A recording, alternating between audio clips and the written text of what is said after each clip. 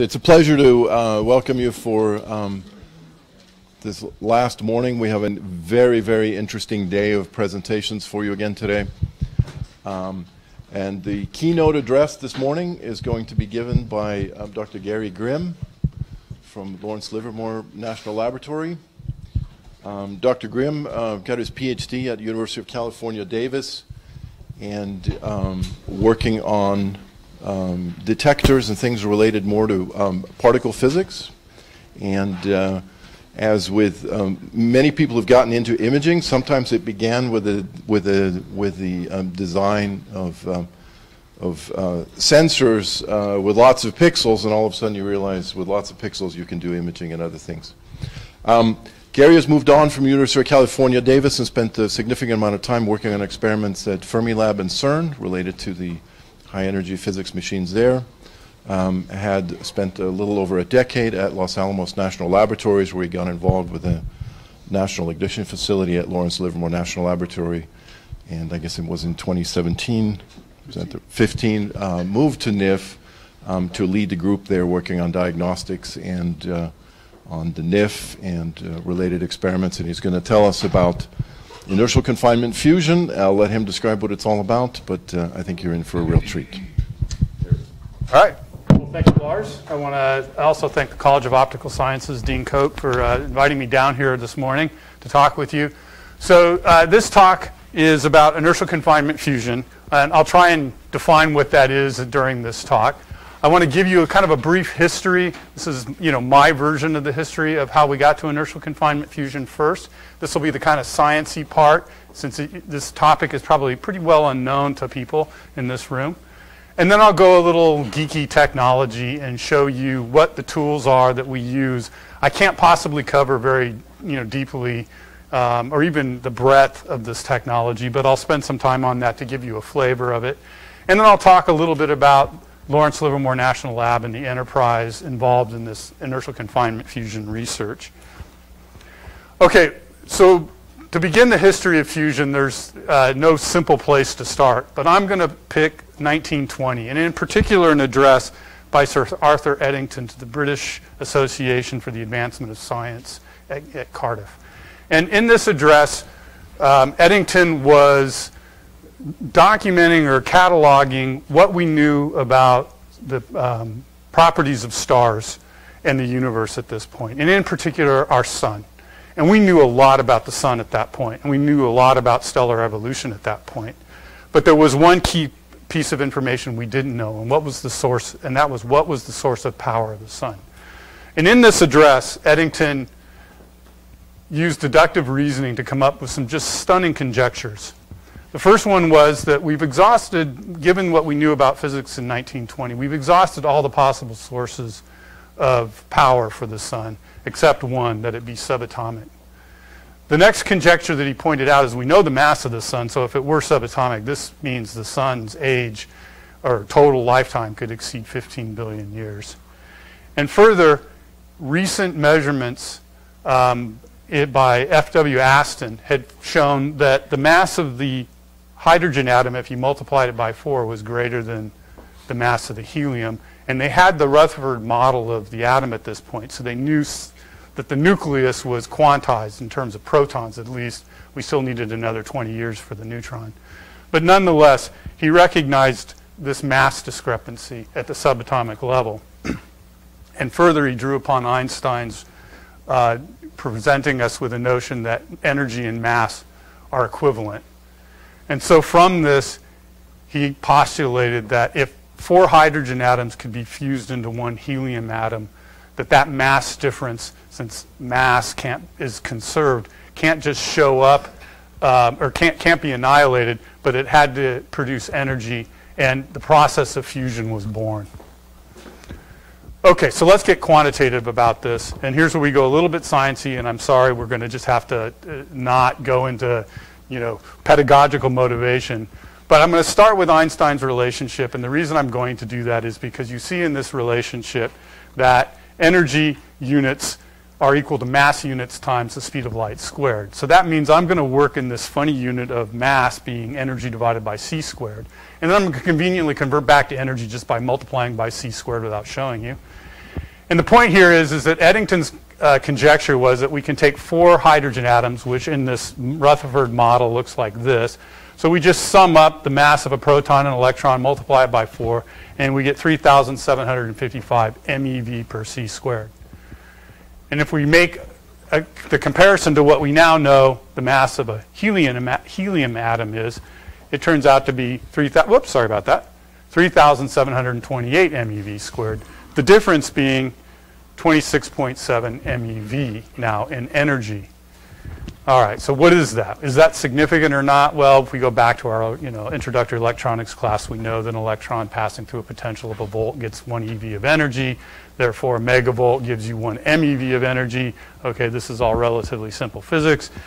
You know also that that EV of energy corresponds in joules to 1.6 times 10 to the minus 19. I'm going to get to this point now that 1 MeV of energy is not a whole lot of energy. It's a million times this, which turns out to be in some food unit of energy, a tiny amount of kilocalories, right? It's insignificant. However, if you have 4 moles of hydrogen, something that isn't that significant in terms of volume, and we'll come to, then the total energy released is 10 to the 12 joules, a few times 10 to the 12 joules. In the home electrical units, that's roughly 730 megawatt hours. For reference, in 2018, the typical American home used 11 megawatt hours for the year. So in this calculation, 4 grams of hydrogen, which is teaspoon scale, could power 66 homes for a year. So this kind of calculation motivated, from the time of Eddington and through most of the 30s, 40s, and 50s, an enterprise to understand how could we use this source of power for generating electricity to power our homes, power our cars, make movies like Back to the Future. Okay, so now we're going to skip forward, and this slide is going to summarize this and the next one, 30 years of the most significant physics we've done in about 4 bullets, so please forgive me again. All right, Eddington's conjecture was 4 hydrogens weighs more than 1 helium, but then if you write an energy conservation equation, what you say is that the mass of the 4 hydrogens is equal to the mass of the helium plus some energy we'll call binding energy. Now, that intervening years through the 20s, 30s, and 40s required quantum mechanics to be developed to explain this, and nuclear physics, nuclear structure physics to explain this.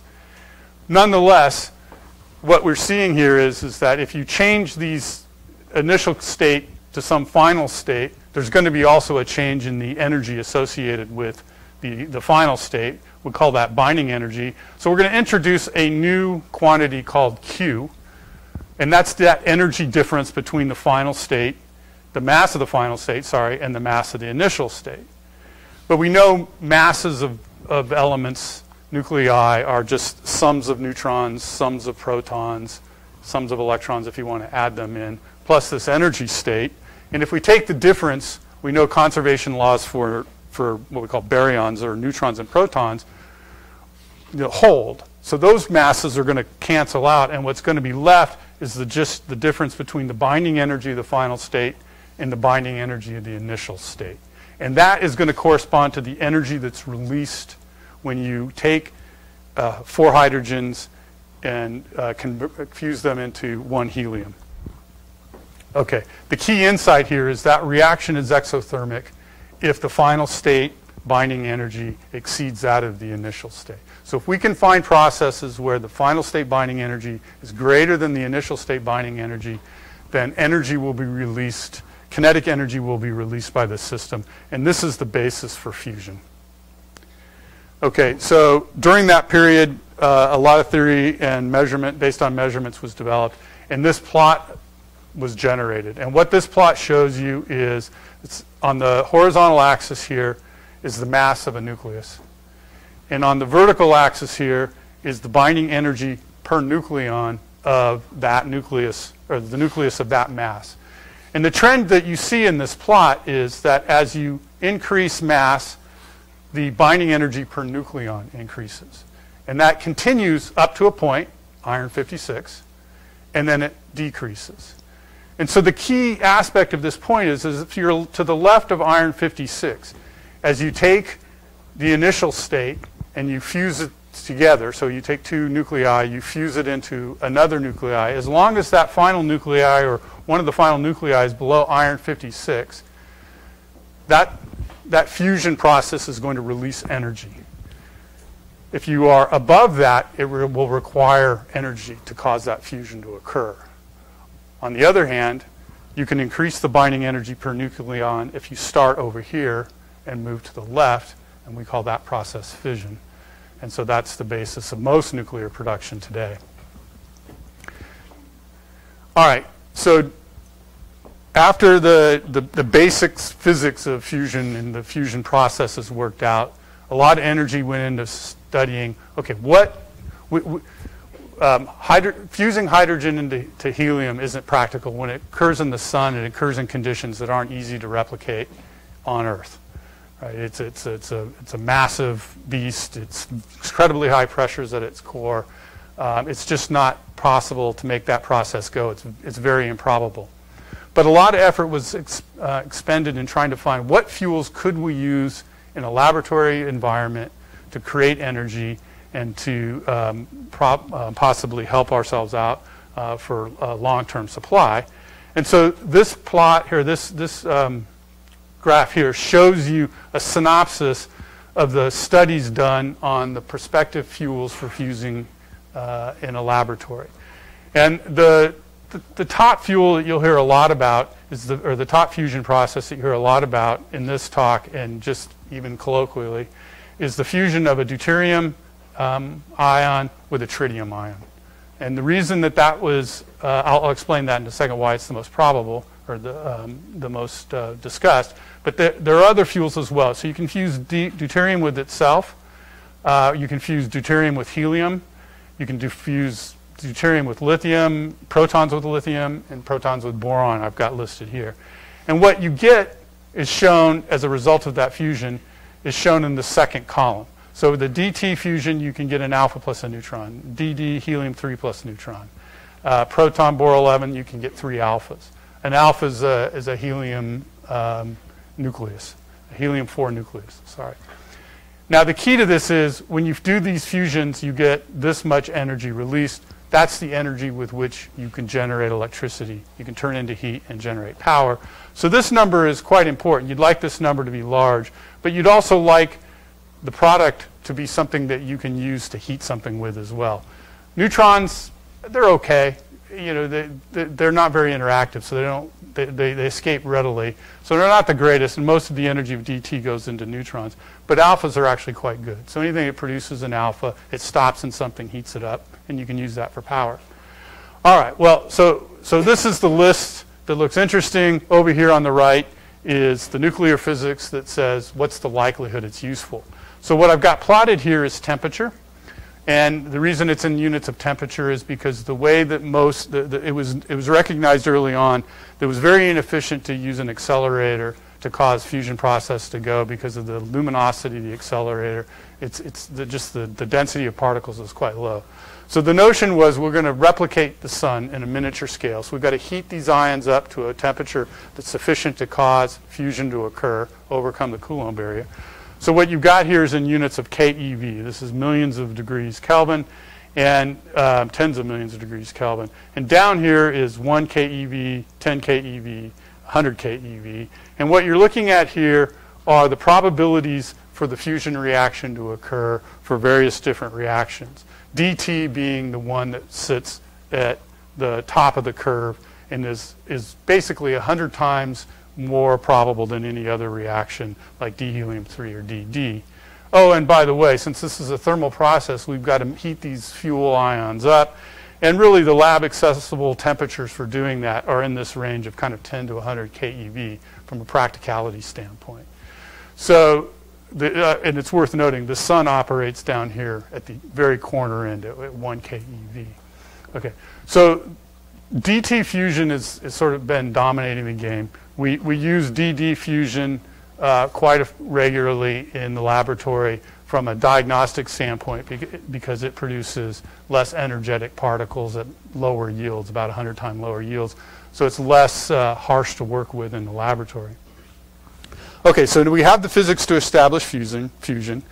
Now we need to kind of set some parameters on, if we're going to do this for energy production, what are the requirements on the facility, the reactor, the conditions in order to produce energy? And in 1956, J.D. Lawson published a criterion in a paper that says these are kind of the basic rough conditions you need for a fusion reactor. And it's fairly simple stuff, right? I mean, you just need the fusion energy to be greater than the thermal energy plus losses. What does that mean? Well, the thermal energy is the energy you have to put into that DT to get fusion to start going. It costs you something to do that, so you have to exceed that energy threshold in fusion energy to get energy out.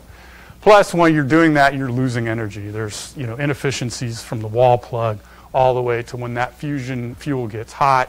It wants to throw energy out of it. It wants to radiate it away. It wants to thermally conduct it away. So you have to overcome those losses as well. Okay, well, like any good physicist, Lawson and others have said, we're going to do this we're going to get this stuff so hot, we're going to get to the point where the losses are less than the fusion energy. So we're just going to assume this equation. And that results in the following equation. On the left is an expression of the fusion energy coming out of a thermally hot fusing fuel. The N up there corresponds to the density you achieve to get that fuel hot.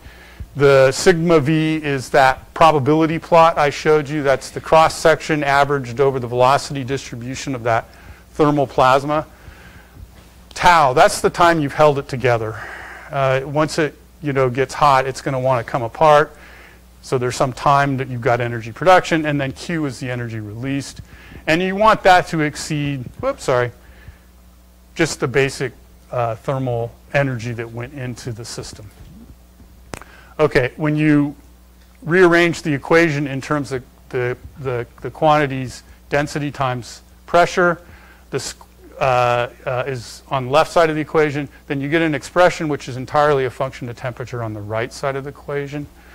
And if you assume that the temperature is about 5 kilovolts, you can put this right side of the equation into just a simple numeric expression, which is 10 to the 14 to 10 to the 15 seconds per centimeter cubed. So if you can design a reactor that achieves a density of the fuel for some time tau that is in this range, 10 to the 14 to 10 to the 15 seconds per centimeter cubed, for DT at a temperature around 5 kilovolts, then you will get out more energy than you've put in. And so this is the target for much of the fusion research, fusion research towards energy production that goes on in the world right now, including magnetic fusion, ICF, you name it. Okay, so this leads to a simple taxonomy in these equations. The first one we all know about, gravitational confinement. It's what powers our sun. This is a high density, low temperature, long assembly time system. Not very useful for us directly in fusion, using it as a fusion source. It's a great solar source, electrical panels and thermal panels and what you name it.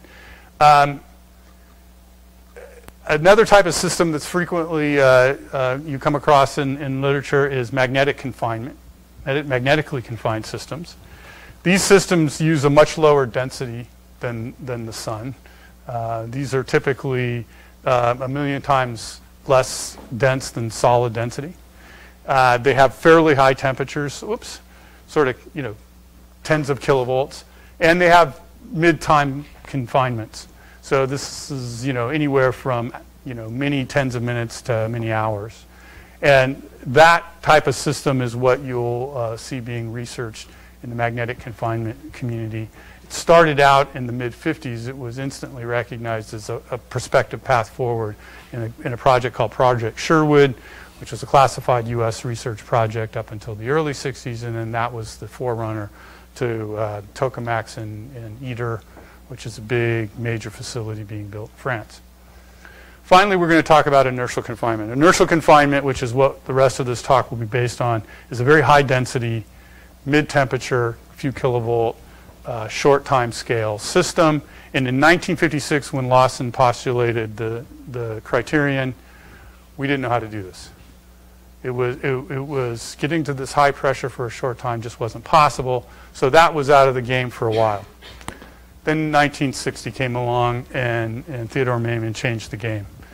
And this was really the birth of modern ICF. So very, very quickly after the announcement of the solid-state laser by Maiman, people at Los Alamos, in particular Los Alamos, Livermore. Sterling was at Los Alamos actually for many years. In fact, he was at the boys' school before Los Alamos was Los Alamos, the Los Alamos boys' school. Anyway, I knew Sterling.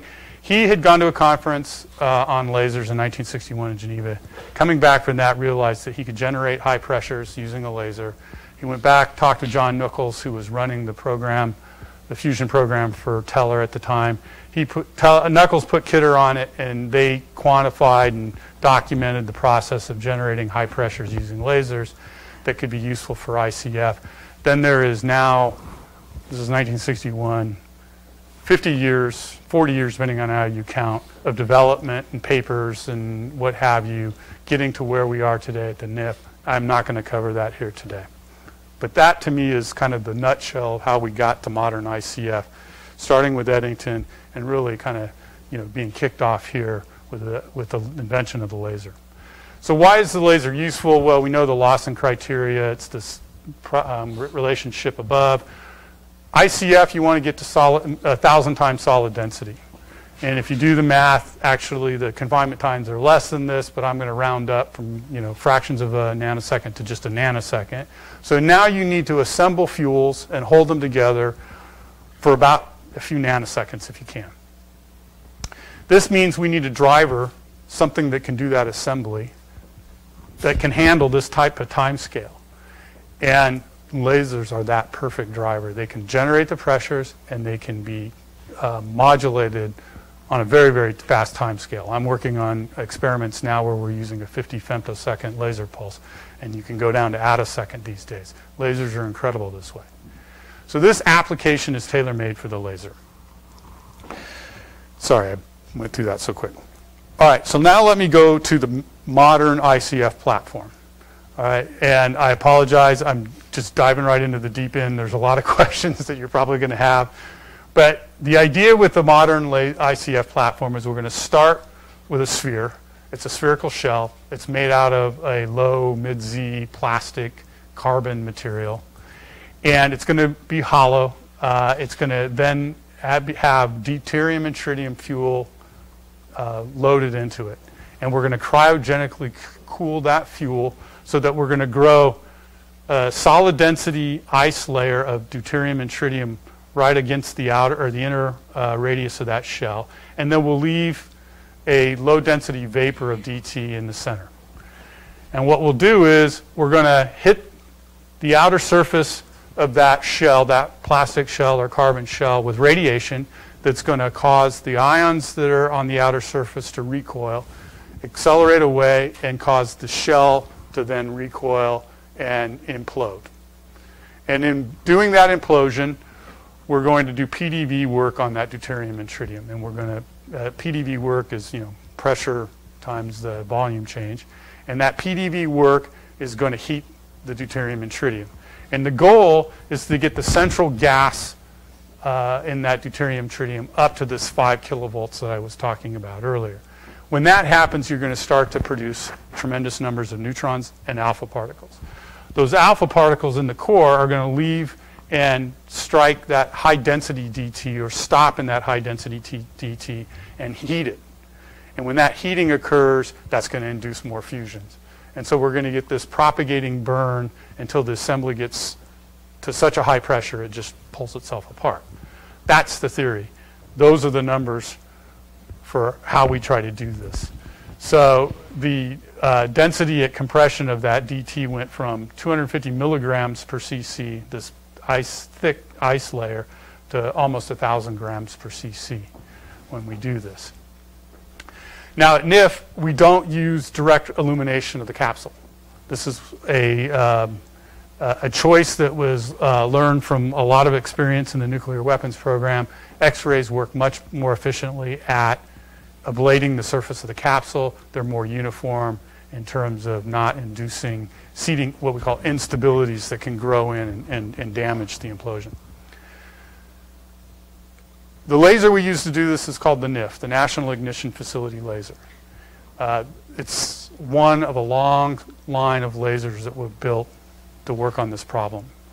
Starting back in 1970 when Knuckles and Zimmerman wrote their initial Nature paper, they speculated that we could get by with a few kilojoules of laser. We're now at almost 2 megajoules of laser. The laser is able of achieving 500 terawatts. It uses 192 beams to do this. It's frequency tripled neodymium glass, so we're down in when we put light into that target, which this is a gold cylinder we call a hole ROM. The light comes into it. It's in the blue. It's 351 nanometers. The pulse lengths now we typically use are between, depending on the experiment, 8 and 12 nanoseconds. There's a reason for that we can talk about at lunch if you like, but it's capable of doing much longer, and we started out closer to 25. Okay, so now I'm going to shift gears and we're going to go a little gee whiz fun. I've got a couple of movies. One of them shows you the laser in operation. It's not the actual laser, but it's a cartoon, a movie cartoon. And then the second movie I want to show you will give you some sense of the process we go through and the technologies and people involved. And so if you bear with me here, I'll see if I can get this to launch. And I'm going to have to advance this. I want to advance this to get rid of, on this one. And is there sound that's going to be... Oh, my sound isn't working. I should have tested that. Okay, so this is the National Ignition Facility. This is located in Livermore, California. This is the NIF laser beam. I would like to... Yeah, okay. So this is preamble on the... Okay, so this is the NIF laser. There are two laser bays opposite the capacitor banks. The laser bays have these 192 beams that are on a 300-foot times. So this is 8 of the laser beams. Sorry, I'm just doing this on the fly. This is all edited. So right now the laser beams are passing through the power amplifiers and then being switched into the main amplification stage. But this whole process starts with the capacitor banks that are in the center part of the system. We fire these capacitor banks to charge the strobe lamps that flash the neodymium glass. When that happens, then we energize, well, you know, the lasing process. We invert the population in the neodymium glass to then stimulate emission when the laser or when light passes through it. But the whole process starts right here in the master oscillator room, where we're taking nanojoules scale of laser light through a fiber-based system. This is a solid-state laser. And we're forming the pulse shape, and we're modulating it to give us the precise characteristics that we want in time. And then we send that out through fibers to the laser bay, where it's then separated into the various different quads or clusters of beams. And then we go through the initial amplification process through our regen amplifiers. And then we send that up into the main amplifier stage. And while we're doing this, we're maintaining the pulse shape qualities through transport spatial filtering. We're doing things like we know where damage in the final optics are, so we have beam blockers to protect the beams. Okay, now the beams are just going through the various amplification stages. These are the previous amplifiers were the power amplifier, or preamplifier, sorry. The total time, or the total distance that the light will travel is close to 1,500 meters before it gets into the target chamber. Sorry, I really am disappointed. This has a very cool little, background. Okay, so now we're going back up, back through. We go through the power amplifiers 4 times, back up through the main amplifier, and then I think we're making our long run to the switch yard. Yep. Okay, so these there's 196 of these beams before they're split into 4. There's 96 quads, as we call them, that are injected into the switch yard.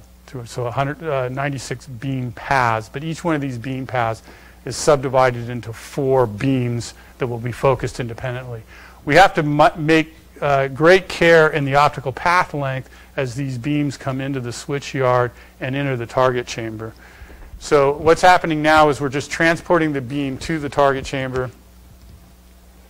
The beams then come in, and right there they pass through what's called the final optics assembly. They're frequency tripled and focused with wedge focusing elements onto the gold cylinder, and thermomechanical package. The beams then are focused into a few 10 micron spot size spots on the wall of the cylinder. That produces X-rays. Those X-rays then ablate the capsule, cause the capsule to implode, and voila, we have a plasma that disassembles some few nanoseconds later.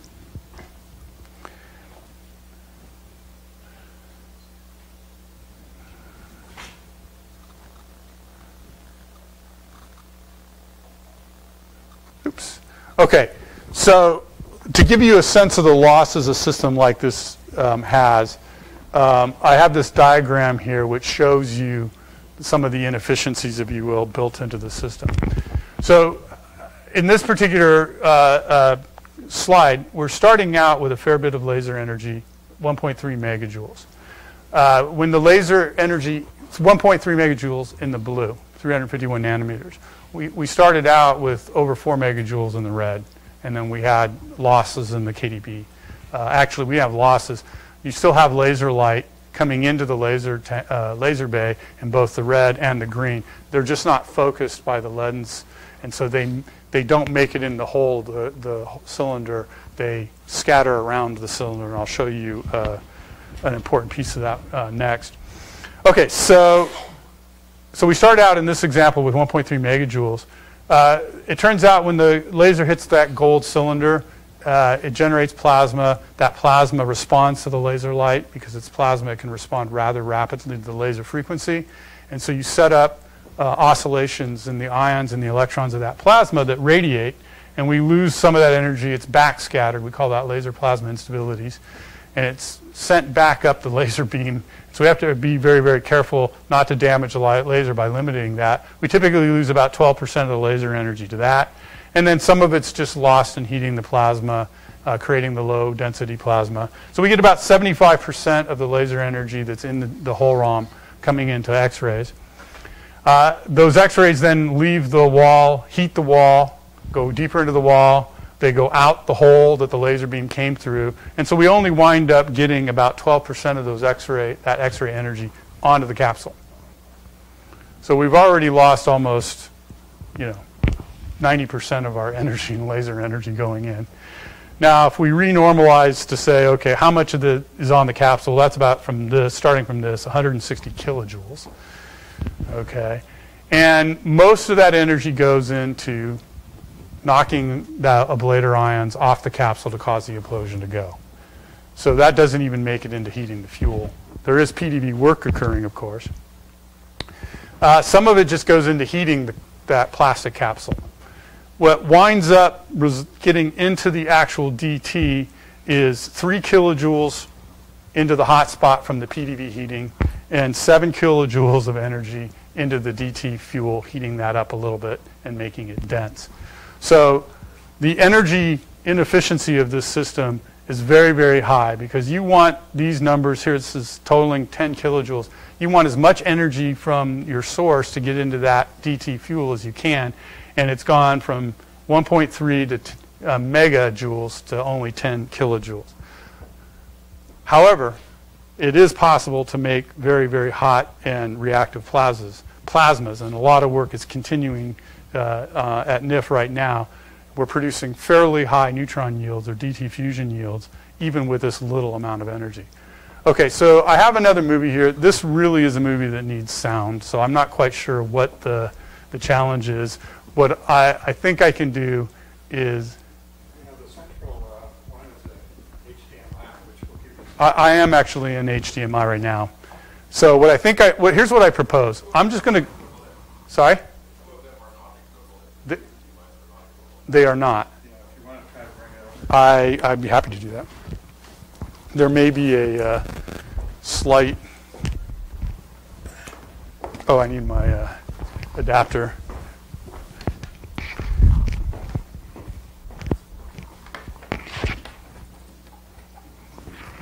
So I'm not sure. Let's see. What do we have to switch? Has anybody driven this?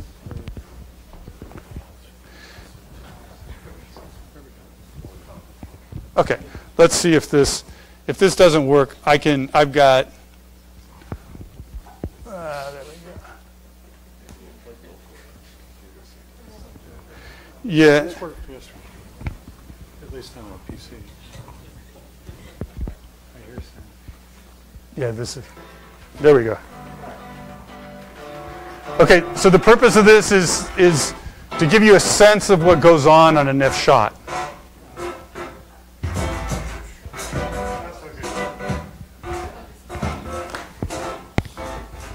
You probably need to mute my microphone.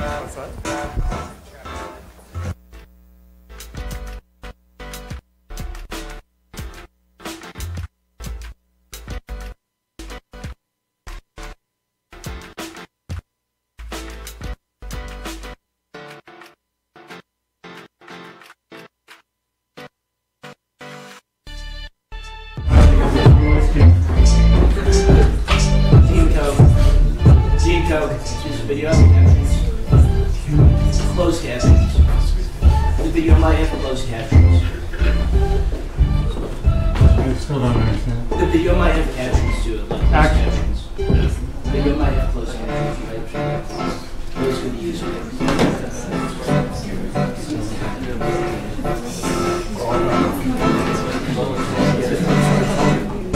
Okay, so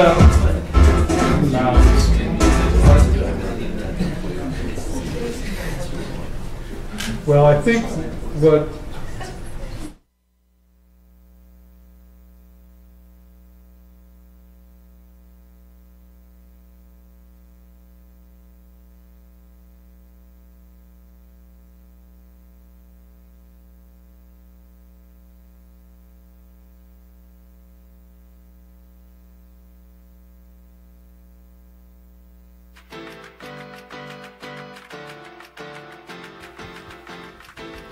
Okay, so this is giving you a sense of what we go through on a shot, and the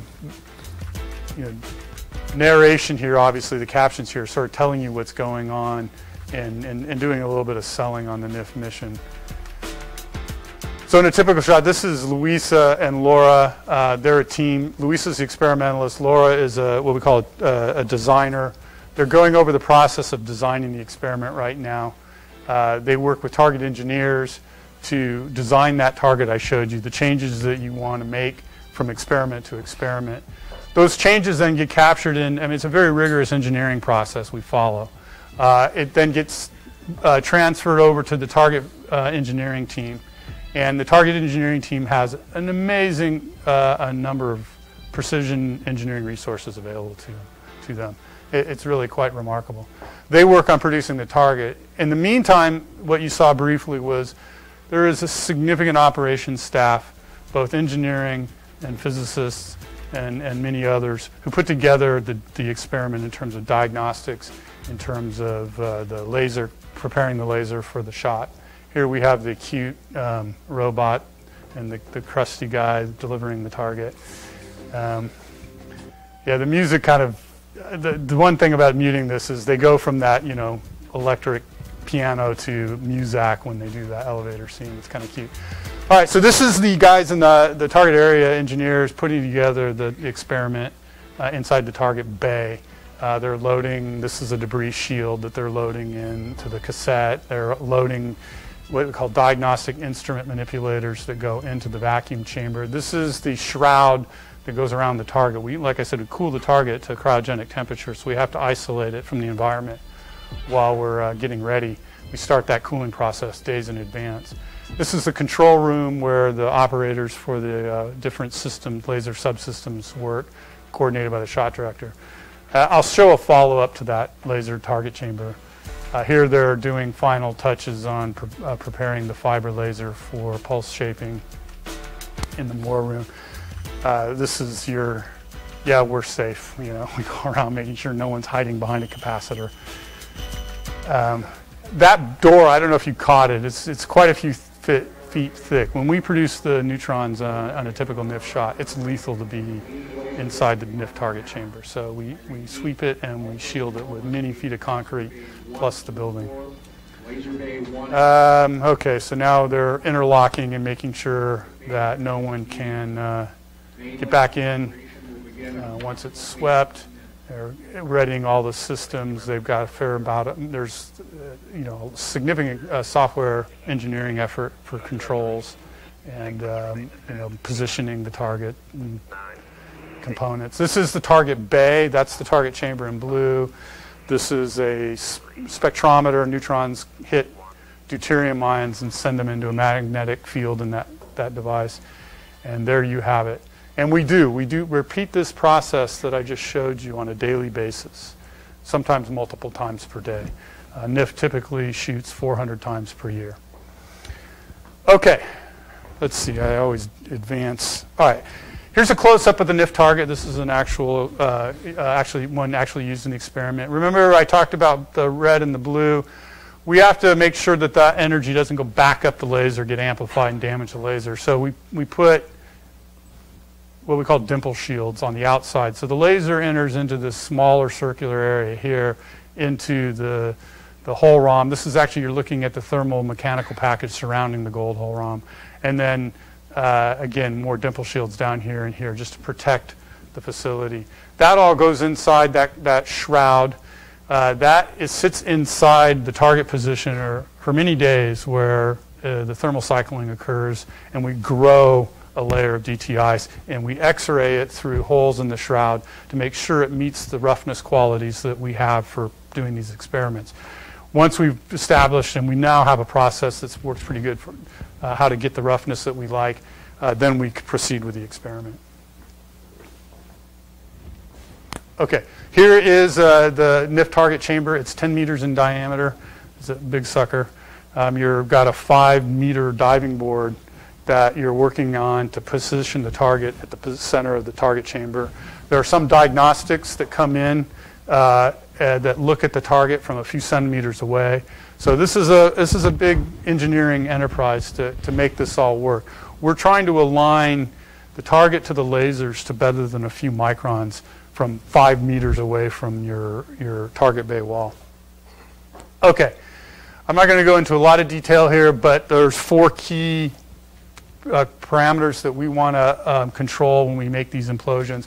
We want to make sure that when we hit the capsule with the laser, that we don't hit it too hard. We call that the adiabat. We want a low adiabat because that adiabat is heating the fuel sooner than we want it to be heated, and that makes it harder to compress. The yield of the experiment goes to a very high power velocity, almost 8. So we want to get to very, very high velocity. So we need to monitor that. We want to make sure material from the non-deuterium and tritium material from the capsule does not get into the center. That brings electrons that radiate energy. That poisons the implosion. We've got to control mix. And then we want to make it efficient, so we want to make it as spherical possible. To monitor these, we use a variety of different optical diagnostics. So we will send in lasers reflected off of shocks, send it through an interferometer, and look at just how fast shocks going through the capsule are moving. We will X-radiograph, transmission radiograph the capsule on implosion and use a framing camera to look at how fast it's moving at key times of the implosion.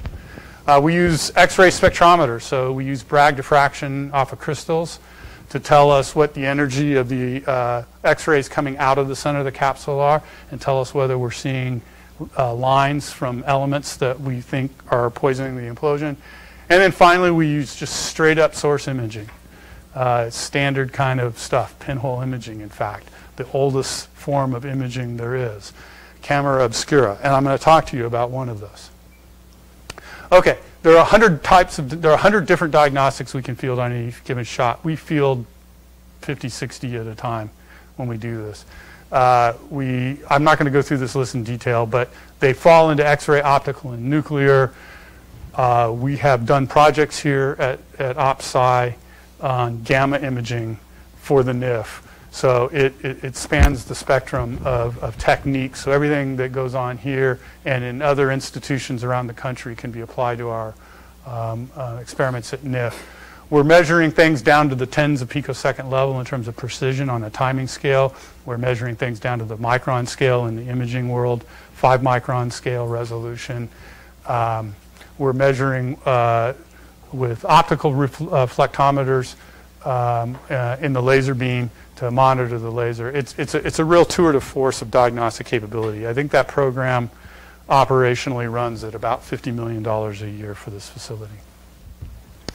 Okay, I'm going to talk about one specific form of imaging, and I'm going to have to do this quick because I want to get on to the last bit, and that is neutron imaging. So right now, we are, when we produce these DT neutrons, we get 14 MeV neutrons that come out. We want to look at the source distribution of those neutrons, and we have 3 lines of sight now at which we're doing that. So this is pinhole imaging. It's a tried and true technique, except for one minor issue. Neutrons are penetrating. They get out of everything. That's why they're so useful for diagnostics on NIF.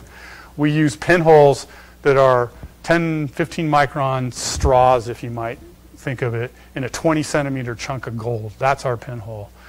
It's a major engineering force to build this. We use diamond turning of thin gold foils. They're actually wedges. We stack those up, and then we put this block, this pinhole imager, very close to the target, within a few tens of centimeters. This shows an example of our second imager pinhole. There's 3 of them, as I showed in that previous plot.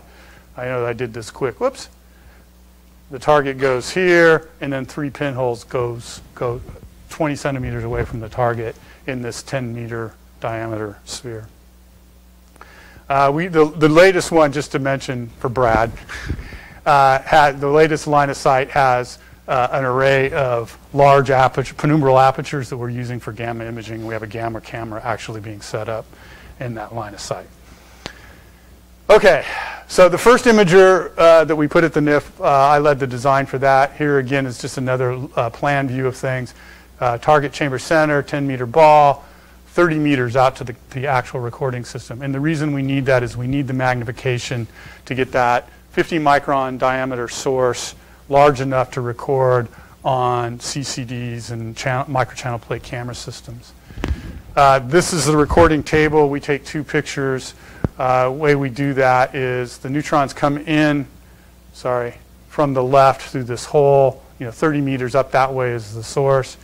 They interact in a plastic scintillator made of coherent fiber arrays. The light from those coherent fiber arrays totally internally reflects in both directions.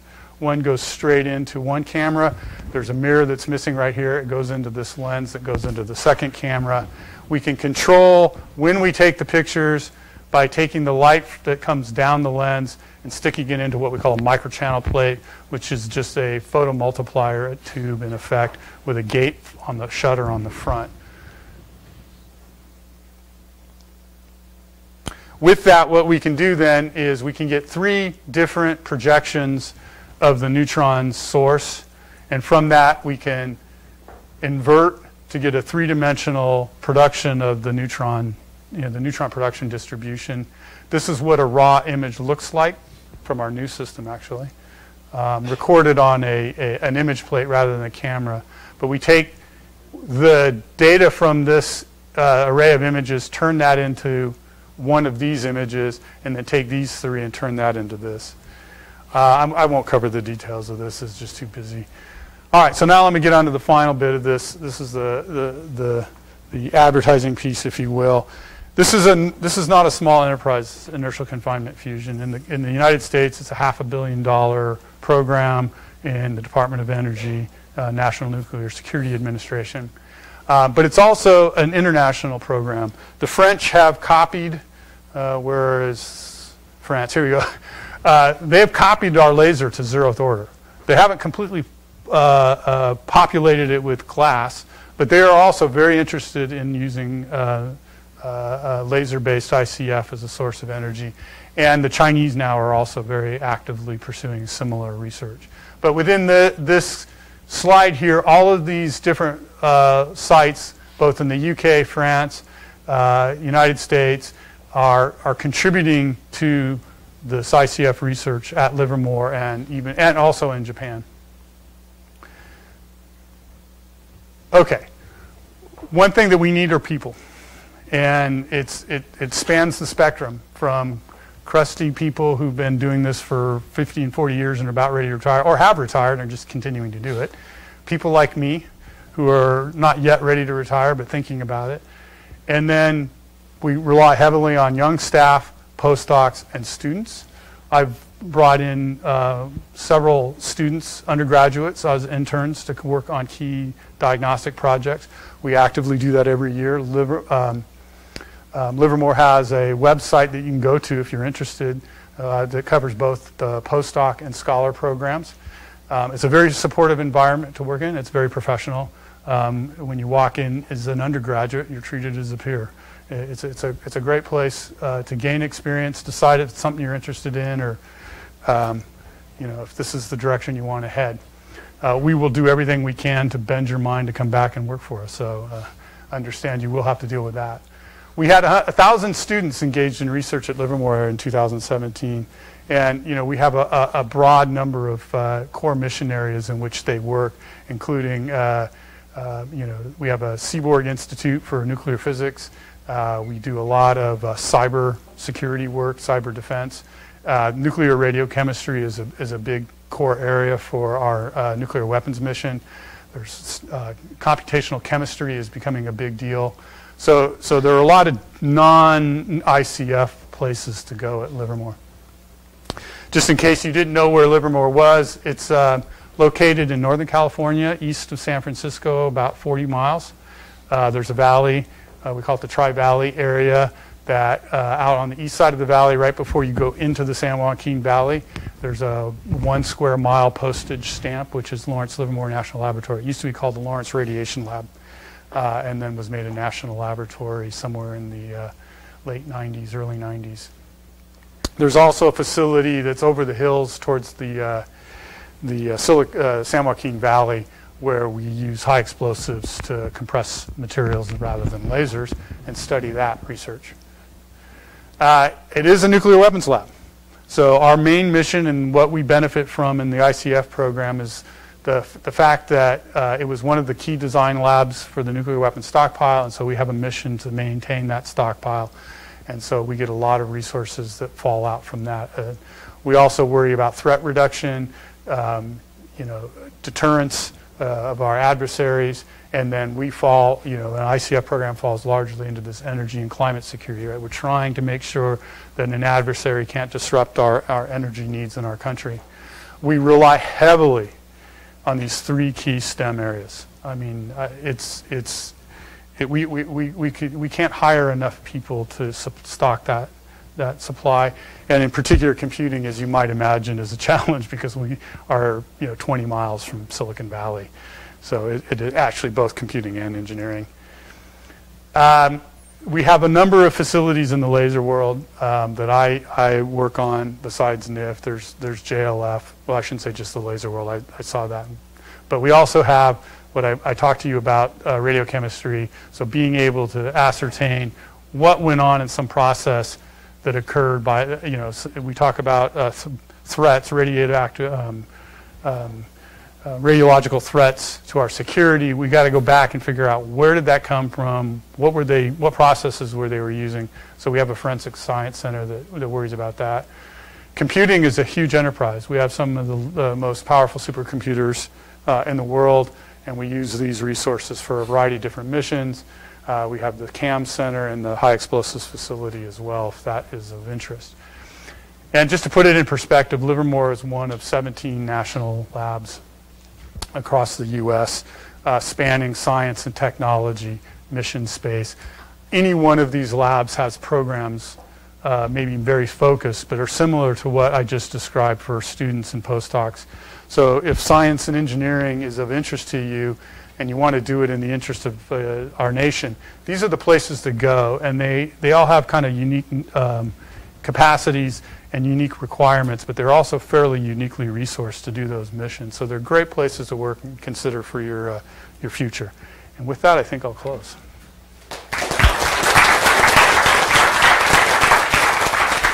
Specialist in the area of polarization, and is going to talk about angular linear polarization images of outdoor scenes. Thank you very much. Good morning, everyone. It's really wonderful to be a part of all of the people that are welcoming you to U of A Optics. I work in Professor Russell Chipman's lab in polarization imaging. I came to optics through an initial passion for photography, and one thing that has not changed is how much I love looking at image data, especially, of course, when it involves discovery and I don't understand it the first time I see it. So I've tried to populate this talk with lots of images, and hopefully I'm going to be able to explain them enough that you appreciate why they are of interest to me and of interest in so many technologies. And so this is a polarimetric picture of the Meinel building that we're currently in. And as you know, the offices have these beautiful 10-foot windows looking out onto the mountains. And the building had a problem several years ago where these were spontaneously fracturing, and some of them even spontaneously shattering. And this was happening over and over again in different offices. And I don't know how much you know about polarization, but one thing that might come to mind is that it can be used to evaluate stress by refringence. And so we had the idea that we could go out and take a picture of the building, image the stress by refringence, and probably predict which window was going to be the next one to break. I never did the experiment because I didn't want any suspicion coming my way. So the instrument that I'm going to show you and the images that I'm going to show you are all motivated by atmospheric science applications. And Ray Kostick yesterday had a question of how can optics be used for climate change applications. And polarimetric imaging is certainly an example of one of those. And so these are some images of high altitude polarization imagery. This is really just the beginning. I've heard several different launch dates, but soon we will be taking polarimetric images from satellites. So really the data that we're analyzing here at U of A and some of the prototype high altitude data that's being taken is just the beginning. We're about for the first time to be seeing the Earth's very diverse polarimetric picture. So a little definition of what is polarization, and I'm sure all of you are already familiar with the canonical plane wave, and you're probably writing down complex exponentials in some of your classes, and so I'm sure you're familiar with what is the wavelength and what a monochromatic plane wave looks like. What do you write down in front of that complex exponential? Maybe you write down one number, and in that case you're doing scalar wave theory, right? Or perhaps you write down two numbers, and in which case you're doing vector-based wave theory, right? And so here in the picture of the wave, is my laser pointer going to show up? The transverse plane is perpendicular to the direction of propagation, right? And so if you're just writing down one number, then presumably in that orthogonal direction in the transverse plane, presumably there's no field and it's zero, and your scalar wave is linearly polarized. If you write down an EX and an EY component, then you have the general solution, and the projection of this onto the transverse plane is going to be an ellipse for the most general solution. I teach Russell's polarization class in the spring for the second time actually this semester. And one of the things I do based on some friendships that I have in the College of Education is I do a pre-knowledge quiz. And it's not graded, and it benefits me more than them, because one of the things you need to do as an instructor is kind of understand what people's assumptions and maybe even misconceptions are on a given topic, right? And I will tell you the question that nearly everyone fails, and I brought it back to Russell, and he said, I don't know that many faculty members would get it right, and that is monochromatic light is always, sometimes, or never polarized. Because you can think of polarization in a lot of different ways, right? You can think of light as polarized in the absence of any source of incoherence, right? You need incoherence to depolarize. Or you can think of light as unpolarized, and then it needs some light-matter interaction to become polarized. So the answer to the quiz is that monochromatic light is always polarized, even for speckle patterns. But at different points in that speckle pattern, you'll just get different ellipses in the transverse plane. But unpolarized light is what we experience when we go outside and the sun is all around us, right? Because there's plenty of sources of incoherence: spectral coherence, spatial coherence, temporal coherence. And so in direct solar illumination, to a very good approximation, we have unpolarized light hitting the Earth. There's a few other sources of illumination, which you know, because if you just look at a shadow outside, the umbra and the penumbra of that shadow are not pitch black, right? And so in there you have the illumination from the diffuse atmospheric scattering from the sky dome. And I'll show you some examples in the talk where I have evidence through measuring polarimetric measurements that you also have just a little bit of radiation that bounces off nearby objects, right, onto one another. Okay, so we have this unpolarized incidence, and then when reflected from the Earth becomes slightly polarized, right? So we no longer have that scramble in the transverse plane that we did with something that's unpolarized. Well, it still looks pretty scrambled. It's only partially polarized. But we would start to see some preferential orientation for the oscillation of the field. And so here I have a cartoon of what would be the top of atmosphere or even satellite-based measurements. And there we have kind of a signal plus background problem, right? Very classic engineering problem, where the signal that we're interested in is the radiation that's scattered by the atmosphere. And I mentioned that in the beginning that we have an atmospheric science application, right? But what do they want to know exactly? It's the scattering phase function of the particles, right, that we're measuring. And we've been measuring, of course, satellites have been hyperspectral for decades and decades now. And that type of spectral information is very good for diagnosing Earth science, like the color of oceans, right, is very important, for example. And similarly, the scattering phase function for the atmosphere is what helps to speciate what exactly is in the atmosphere, make measurements of particulate matter size. This is very important for epidemiology because it's especially those very small aerosols that penetrate deep inside your body.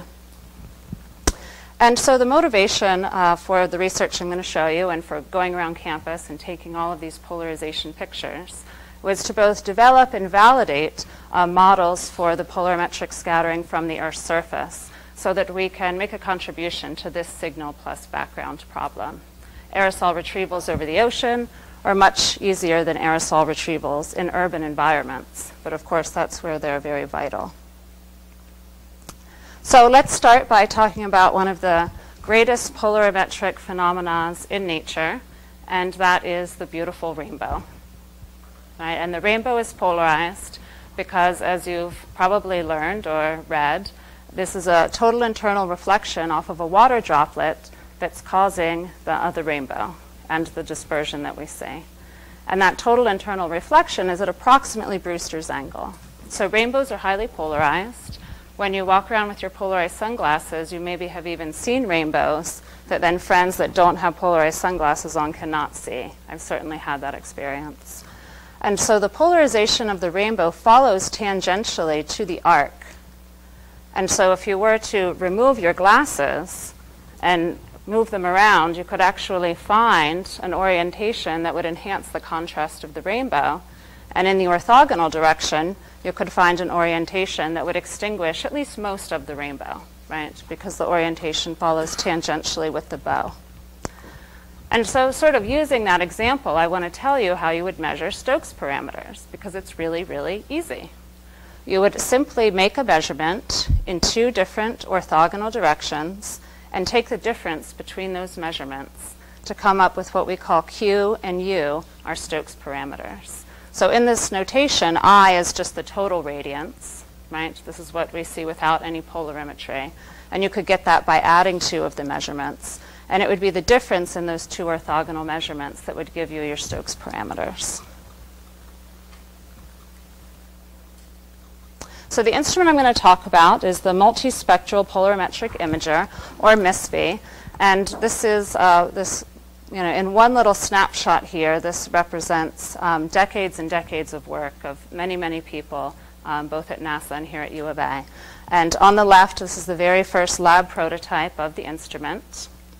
This is the ground-based instrument that was here at U of A for about 8 years, including when I first joined as a research scientist. This was the first project that I worked on.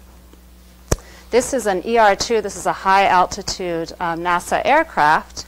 And here is a little MISPI mounted here to take downward-looking measurements. We'll look at some of those image data. And I've heard several different launch dates. I've heard 2021. I've heard 2022. But it absolutely has been approved that, as I was telling you, we'll soon be seeing the Earth's polarimetry from space. So this is very exciting, creates a lot of opportunities for people that know how to use this data. MISPI is, this is not actually the specs for the satellite instrument, but for the ground-based instrument. There's 10 spectral bands, 3 of which polarimetry is measured, given by the asterisk. And the degree of linear polarization accuracy is 0.5%. So when this spec was achieved 10 years ago, it was absolutely one of a kind.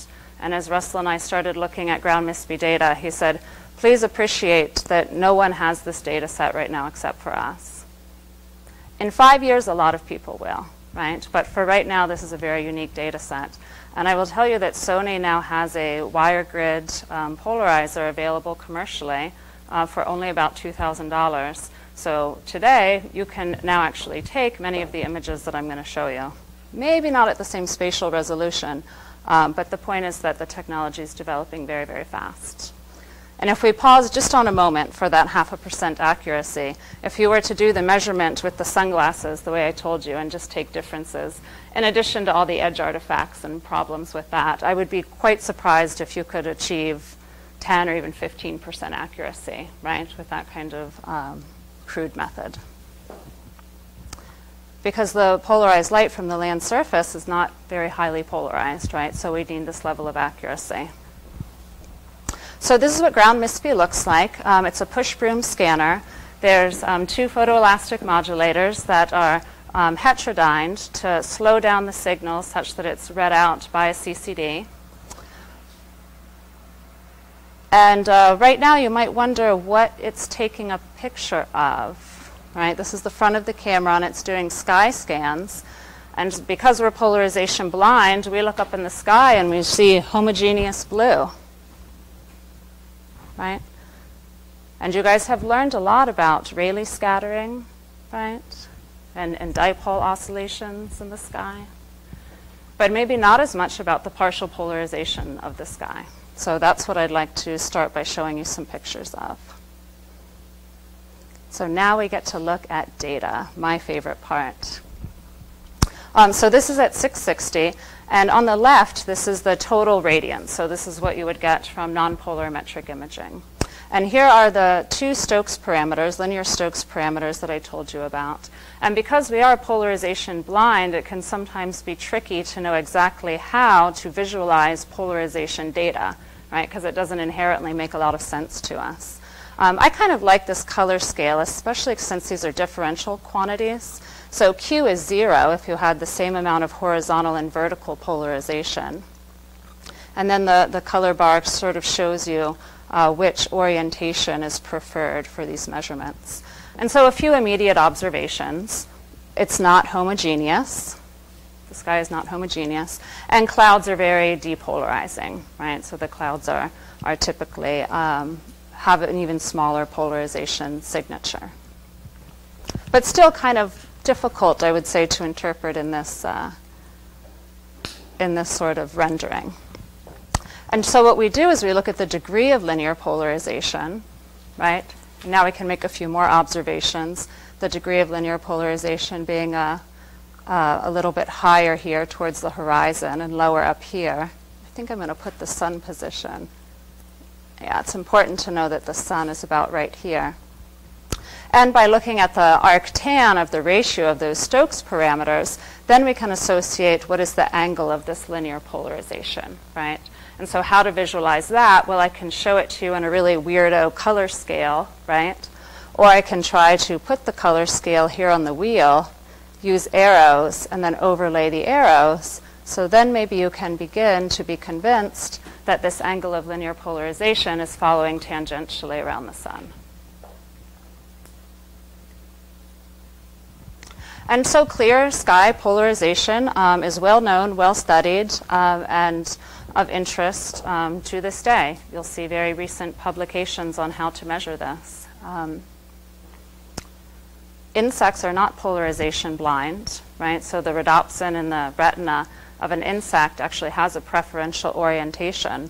And so for this reason, when insects look up in the sky, if they really look up, I don't know, they don't really have necks, but the sky dome is a very important compass to them, right? So this is how they're orienting. This is how they know time of day, how to get back to the beehive.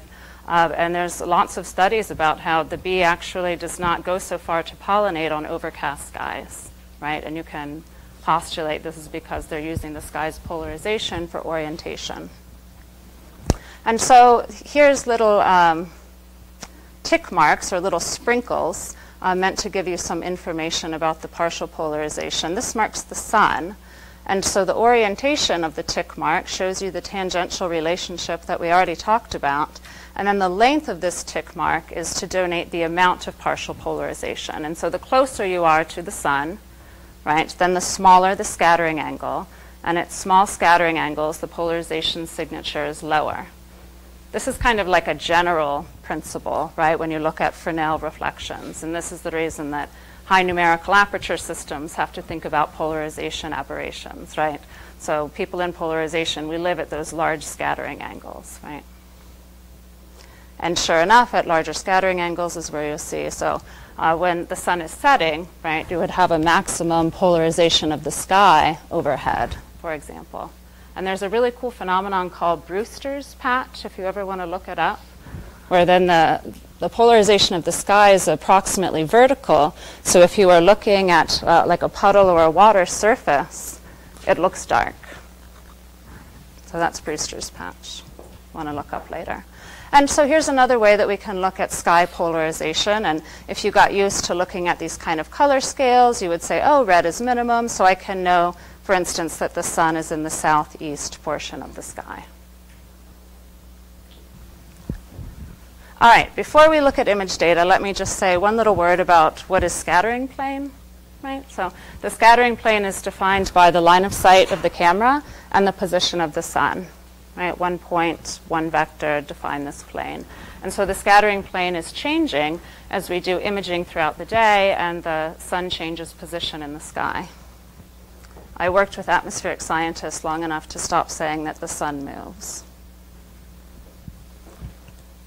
So here's what our data looks like, and the rotation of the wheel represents that scattering plane change that I talked about.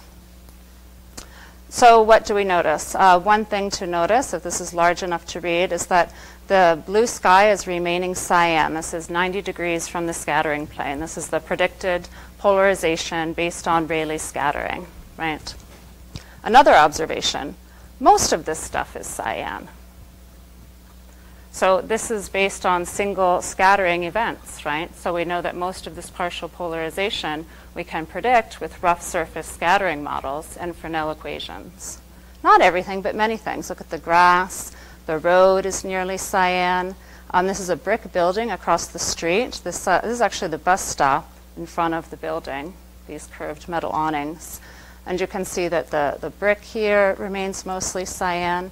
And so this is what motivates rough surface scattering models, which are pretty ubiquitous in polarization. And what we mean by rough, of course, is like optically rough. It's a function of the wavelength, right? So you can also see the trend that towards the shorter wavelength, more things are cyan as compared to over here.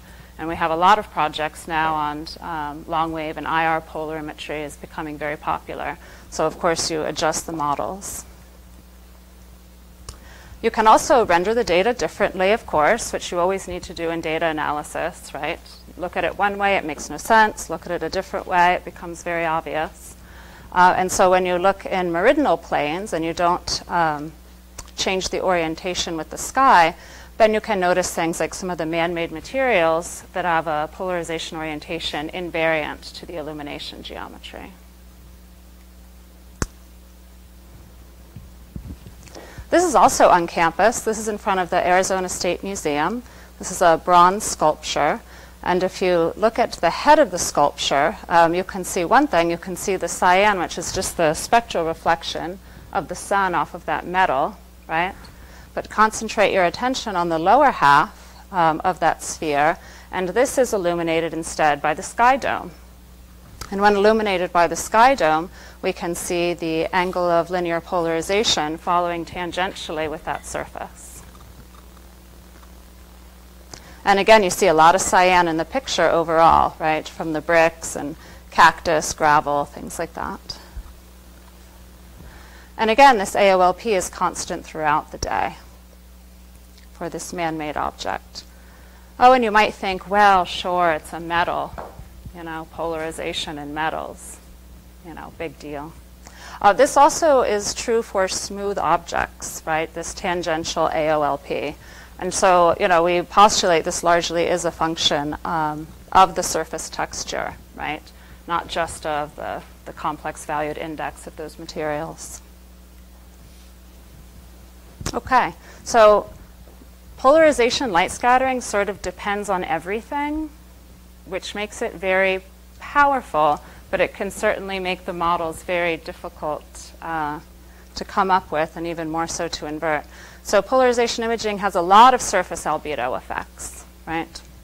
One of my favorite sort of seminal texts in the area is Gunther Koenen. This is a Dutch scientist, and he has a lot of very nice writings freely available on his website. And so 40 years ago, he drew this picture, right, which he probably came about by looking at cars through sheet polarizers and said, yes, you can expect the plane of polarization to follow tangentially with these surfaces. And we absolutely found that to be correct when we went out and did the experiment, depending on the surface albedo. So the white car follows this prediction, and the black car has a plane of polarization that is flipped 90 degrees. So we postulate that this is because one dominant polarization excidence is from the first surface reflection, and the other is from a refraction. So when you have something that's very low albedo, like the black car, there's not going to be an appreciable penetration into the material that's then refracted back out. When you have the high albedo of the white car, you're going to be seeing radiant excidence from more multiple interaction type of events because of that higher albedo. And so we postulate that it's refraction from that surface for the white car that's flipping that polarization. Now, in general, a polarized light scattering dependence on albedo is nothing new. So Yumov's effect is very well known, and this tells us that black objects are going to have a higher degree of polarized light scattering as compared to white objects. And that geometric argument is very similar to what I just told you. So here in intensity, you see a contrast reversal when we look at the degree of polarization. But it really bothered me about that black and white car, and I wanted to sort of check that conjecture. And so I went out and found a car that had a different albedo at different wavelengths, right? And sure enough, we were able to see that AOLP flip in a red-colored vehicle, right? So it looks more like the white car in one wavelength and more like the black car in another. Polarization depends on illumination. So here's the Stewart Observatory, just across from this building, just simply on 2 different days. And again, you're seeing an angle of linear polarization that's flipped 90 degrees. So on the right-hand side, this is a clear sky day. And it's behaving, the polarized light scattering is behaving more like the white vehicle that I showed you. And here on the completely overcast day, it's illuminated by the sky dome, right? Not by that direct solar illumination. And so instead you have specular reflections off of the sky dome, causing the AOLP to be approximately 90 degrees flipped from the clear sky day.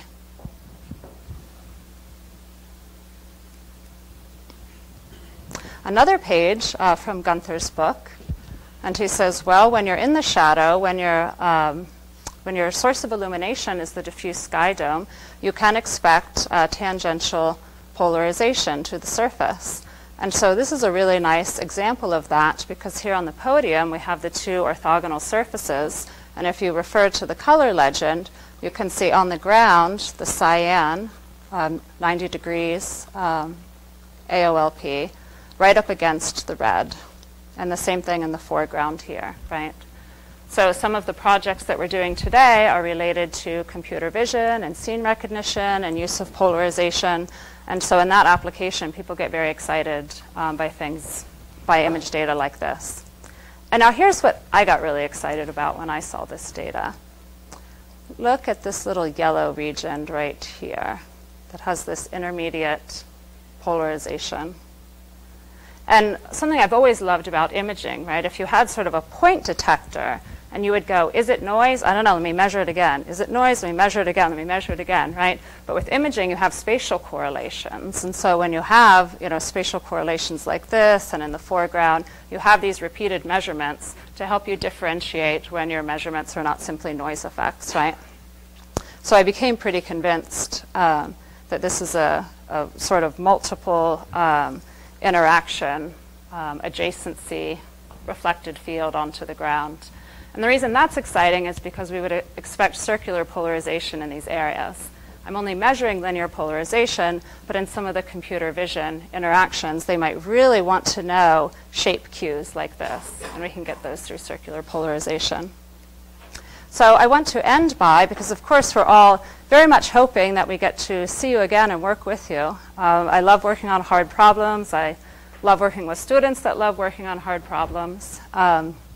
And Lisa Lee is the graduate student in charge of our computer vision polarization project. We created an adversarial example where all these objects are white, but some are wood, some are fabric.